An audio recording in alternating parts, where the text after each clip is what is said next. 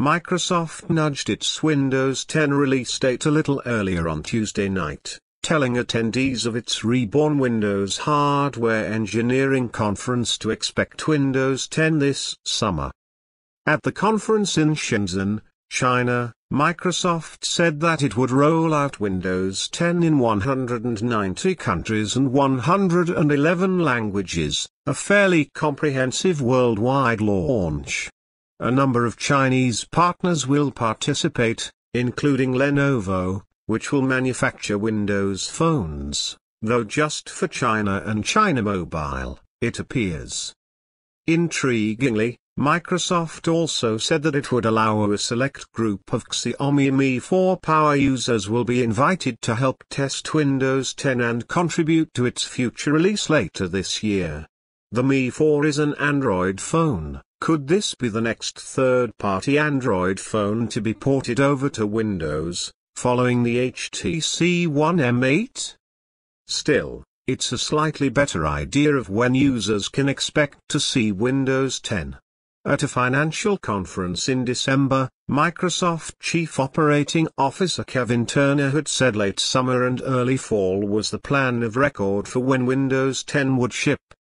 Why this matters: free upgrades, new browsers. Microsoft isn't messing around this time.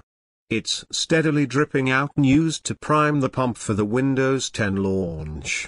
The company needs a flood of upgrades to ensure the operating system's success, and all the company's plans for universal apps, mobile devices and more.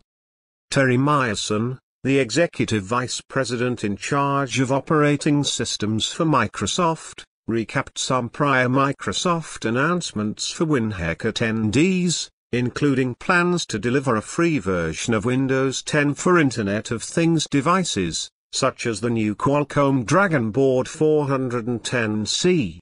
Myerson also introduced Windows Hello, the new way of logging into Windows 10 with your eyes iris, your fingerprint, or your face.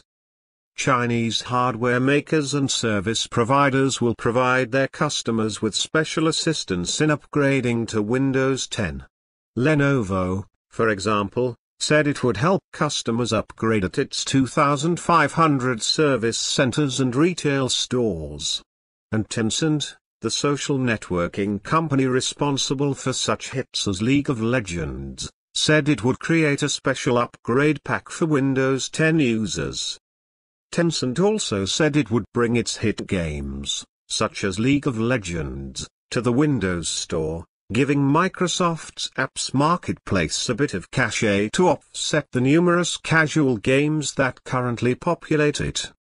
It's unclear whether Windows users will need the extra upgrade assistance, or whether Lenovo will provide the same upgrade assistance to American customers as well.